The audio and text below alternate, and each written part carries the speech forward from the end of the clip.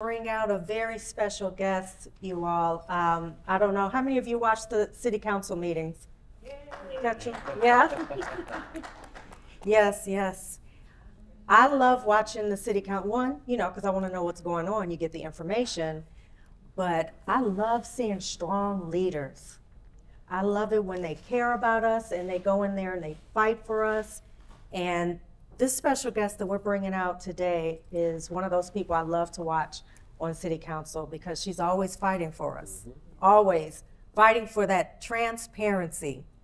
Amen. Absolutely, absolutely. So without further ado, we're going to bring out Alderperson and National Vice President of the League of Cities, which she'll come out and explain that. She just got appointed, which is a huge deal. Claire Kelly. Thank you. Yeah, thank you. Thank you very much. Yes. Welcome, thank you. Claire. Welcome, welcome. Thank you. Yes. Wonderful to be here. Yeah, thank you for having me. So tell us about this appointment you just received. So it's vice chair of the Fair Committee of the National League of Cities. That's a finance and administration intergovernmental committee, so relations committee. So that's what it is. Not quite the vice president of the National League of Cities, but nevertheless a really important appointment, important committee that I'm very proud to serve on. That advocates for cities nationwide, looks for policies to help support our cities. So. I'm also on the board of the University Communities Council, which I'm also very proud to serve on, that looks at ways to build the relationships between universities and their host cities. Well, I can understand why you're part of the whole finance for the nation, because you break down the Evanston city budget with a fine-tooth comb. Like you're like, why are we spending this much money on this? We're spending this on consultants. What are we doing? What are we doing? I love it. I love watching you break it down. I will say too, you come from a unique perspective. None of us here are elected officials, and you are on the ground for a lot of these conversations and complex and often controversial conversations that we have here in the city of Evanston. And we just touched a little bit about JLL contract, and again that's Jones, Lang, and LaSalle. About that contract.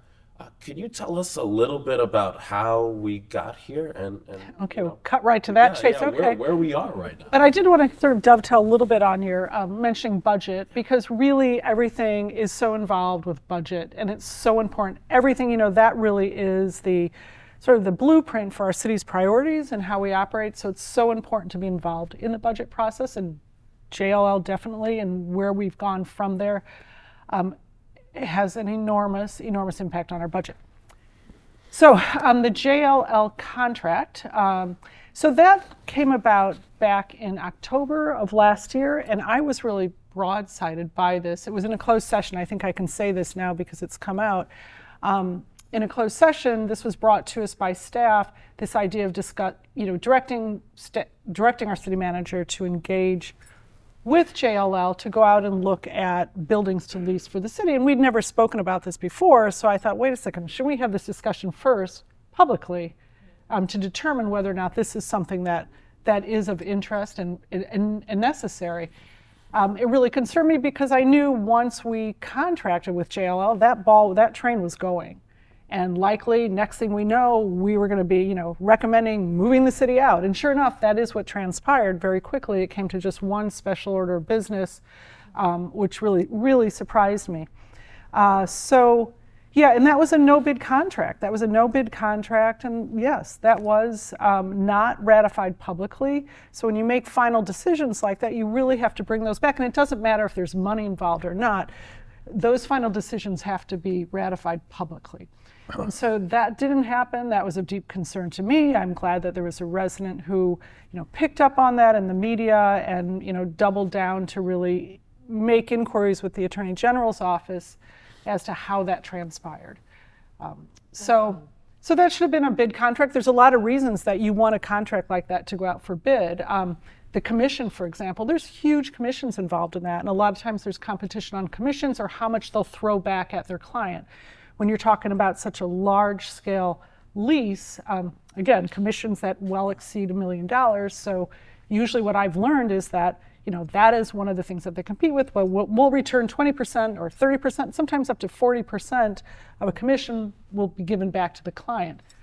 So there's a lot of reasons, and there's the whole process of, anyway, there's a lot involved. And definitely, in my opinion, we should have put that out for bid, and we didn't. When you mentioned about the giving back, back in my younger era, they used to call that kickbacks, which I'm not sure if that's exactly the same thing of what you're discussing, but it's a lot of different associations of the use of words.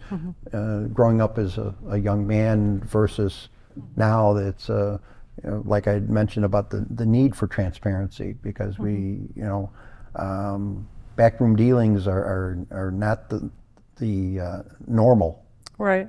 I don't think it's quite, so it sounds like, sometimes they call it throwback, but I think kickback is often done sort of it's associated with an illegal transaction, whereas this is something under the table. Under the table. And this isn't usually. So I did ask. I mean, I sent right out, I said, are we going to be, has JLL offered any percent back to the city? Did anybody ask? And I just got a no for an answer. But that's a little more par for course in terms of, from my understanding, when folks bid on contracts. That's some of the language that's in there. It goes back to the client, not back to an individual, but in this case it would be the city.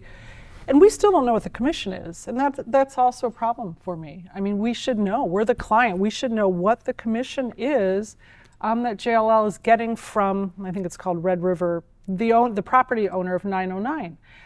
And there's a reason for that. It could be a conflict of interest if you don't know. Absolutely. You want to know what they're getting. I'm still kind of stunned and shocked that we still don't know. I asked for that too. And I'm not saying it's anything, but this is basic information that you give your client. And right. So I'm a little bit surprised that, that we haven't. We used to have the saying about can't tell the players without a scorecard. Right. So are we looking to purchase that building, or are we just? So no, so JLL negotiated a 15-year lease, which is for our temporary relocation. If you ask me, there's nothing temporary about a 15-year lease. It's a 15-year lease with a 7-year opt-out at $8.8 million. So we're committed, out of the gate, even if we decide not to go there after 1 year, upwards of $20 million. So. And anybody will tell you, like right now, this is the weakest the office, the market for office buildings has been in decades and decades. It's a tenant's market.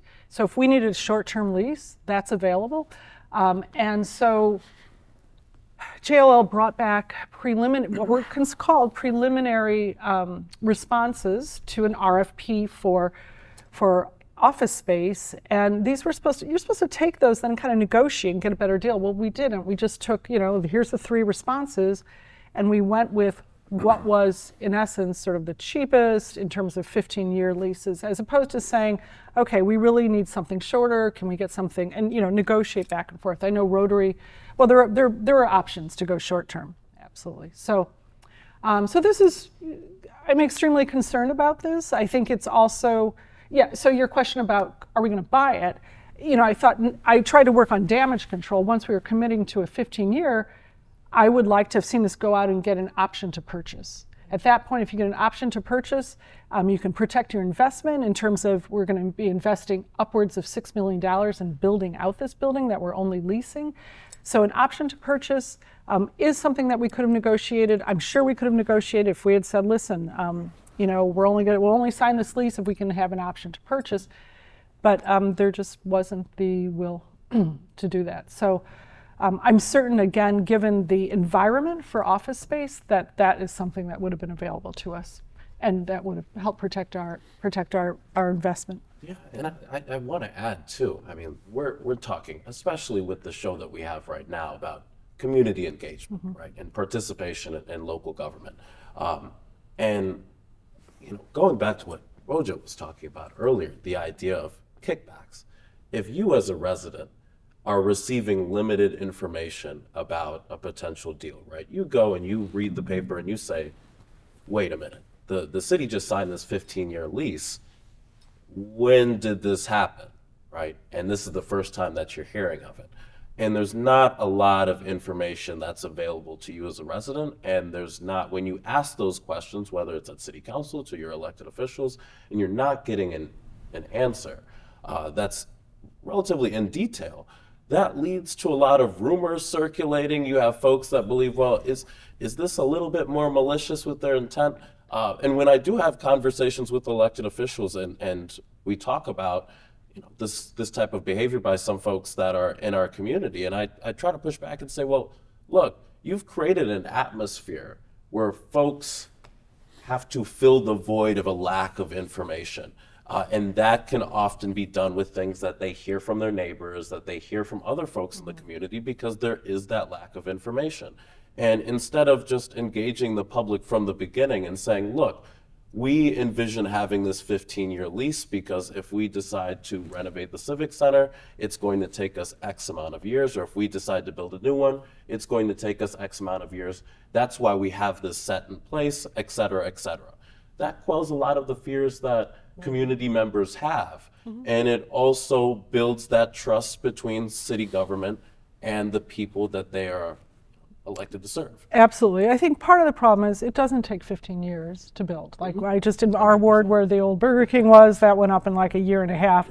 So I don't think that argument would work. So I think there could have been roadblocks. What it feels like to residents, and I will say to me that there was this predetermined outcome that was happening without that open public discussion. So we had this discussion in closed doors about engaging with JLL. And then next thing we knew, I only found out a couple days before that we were actually voting on that, taking action on one of those leases. And that happened in 45 minutes. So yes, to your point, when things don't happen publicly, a lot of questions, people do start to think, well, what is going on? Why were we kept in the dark? Why didn't this come up through committee? Why weren't there discussions? So I think it's reasonable to be wondering. Can you give us any type of indication, because again, we're leasing this property, what's next in terms of the Civic Center? I mean, this is a building that has been historic. I mean, it is named after one of our strongest former mayors of Evanston, right? First Black mayor of Evanston. Yes. I mean, and this is a massive swath of land. So what do we do next as a city? And how do we ensure that, again, the same issues that we've seen now with Ryan Field and the lack of community engagement there, and just the lack of transparency around this JLL contract, how do we ensure that doesn't happen again with the Civic Center? So, I mean, that's a great question. With the Civic Center right now, I'm not sure, but I think a lot of it involves sort of a truth and reconciliation. Like, let's really put everything on the table and understand why was this decision made to rush this through. There's no rush. What are the real costs in rehabbing the Civic Center? So I don't believe it, for us to remain there, that it takes $65 million. I know there's a lot of government, from the National League of Cities, I know there's a lot of government grants right now, federal grants for reimbursement for installation of geothermal. We weren't given any of those sort of numbers in terms of real costs that we could have saved. And I got into this, I had never planned a long time ago of ever being a council member, but because of the way the city was spending money that I didn't feel was really reflecting our interest here in protecting the city and protecting so that even middle class people can remain here. And I just think what we're seeing now is like I said, upwards of $20 million easily, if not $30 million, with nothing to show for it. This is in rent. And could that money, imagine if we had taken that instead and invested it in the Civic Center, we'd have something to show for it, something. And that amount of money, the taxpayers have to foot this bill. That's right. I'd be madder than a wet hen, I'll tell you that much. I'm frustrated. I'm very frustrated. Like I said, in the last ditch sort of damage control, tried to see if we could at least go out and get the option to purchase, so at least we'd have that building if we're going to invest that sort of money. Yeah. And that building was bought under, I think it was being sold for in the 40 millions. It was bought by this New Jersey firm for, I think, around 27.8 million. And now it's so hard to lease these days. So as soon as our city manager signs that lease, now you got a 15-year lease with a very credit-worthy you know, tenant for 15 years for 50,000 square feet, that just went way up, right? They can turn around now and sell that for, I mean, way up. So over 10 million easily in a profit on top of what they bought it for, if not more. So, yeah, so, you know, I would have preferred that we had looked at the Rotary at least. You know, they're a partner in our community. They actually pay property tax. We know they're not going anywhere. It would be nice to have supported Rotary, but I still question whether we really needed to leave at all. And again, I'm always looking at that bottom line for our taxpayers. People are struggling here. People want to remain here. People remain here. You know, they'll stay in Evanston, be house poor or home poor just to stay in this lovely community because we all care about it so much. But it's getting harder and harder, and you know, people are leaving because it's so costly. So, Yep. I mean, the 909 building is a beautiful building. I've been in there, but I am concerned with how it's going to impact the residents in terms of the taxes, and it just seems so unnecessary. We're always rushing. right, what's the Always rush? rushing. I'm like, what is the rush? They rush to reparations. They rush to Robert Brown. They rush to. It's like always a rush, rush, rush. I don't understand that. Why we can never take the time to look at all options, different choices that's going to be best for the residents. But Right, there was no reason to have rushed this. what's going